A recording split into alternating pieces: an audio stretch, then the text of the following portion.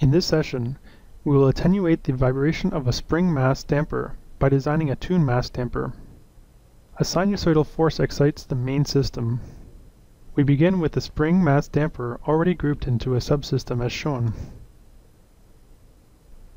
Let's now determine the resonant frequency of the main system with a linearization template.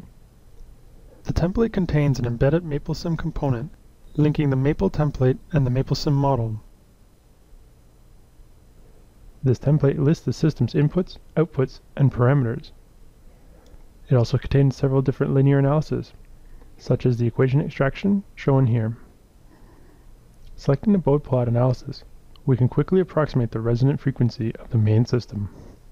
This frequency is then used to excite the main system. Returning to the MapleSim model, we can set the sine wave source to operate at the resonant frequency we just identified. Next, we need to add the tune mass damper components to the main system. Simply drag and drop the mass and spring damper from the 1D translational library. The tune mass is set to 3% of the mass of the main system, while the spring and damper are parameterized with the parameter block. This lets us adjust the values in Maple.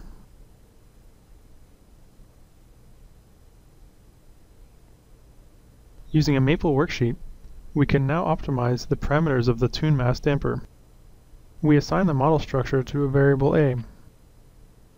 We then use the parameterized spring and damper values in generating a compiled procedure.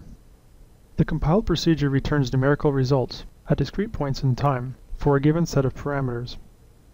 We extract the compiled procedure's output using the API commands. To obtain a baseline response, we simulate the model with a first estimate of the tune, spring, and damper constants. Now, we can determine the optimal spring and damper parameters. Let's write a cost function. This function will add the magnitude of the vibration squared at each point returned by the compiled procedure.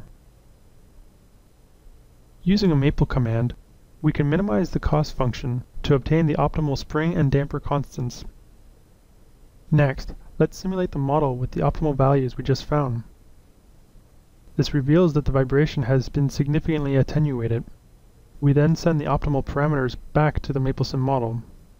Returning to the model, we can see that the parameter block has been updated with the new spring and damper values. Let's now simulate the model.